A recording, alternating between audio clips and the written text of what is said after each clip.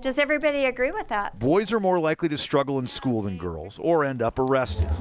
Men are less likely to have health insurance, even though they have more dangerous jobs than women. And that's not it.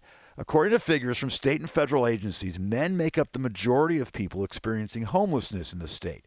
They overwhelmingly outnumber women in state prisons.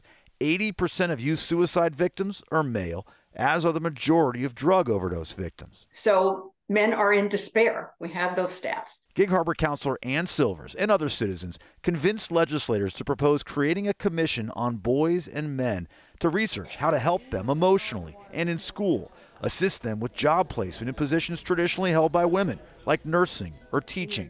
Dozens of state commissions do similar work for other groups. We think the women's commissions are incredibly important, the girls' commissions, but we're not doing it for our boys and men. But House Majority Leader Representative Joe Fitzgibbon supports a broader approach. I think we want to be really careful that the solutions that we bring forward to help reduce incidents of, for example, youth suicide or gun violence are solutions that we don't narrowcast to, just the segment of our society that's been historically most advantaged. Others have said similar things, and as a group, we laugh because it's so ridiculous when you look at the facts that are on the ground. Representative Mary Dye says she's been surprised by the pushback and says it's not fair to boys and men. Because people get stuck in their old ways of thinking, and this is something entirely new when you see something and you say there's a problem here, but it's never been really looked at before. We can champion our girls and women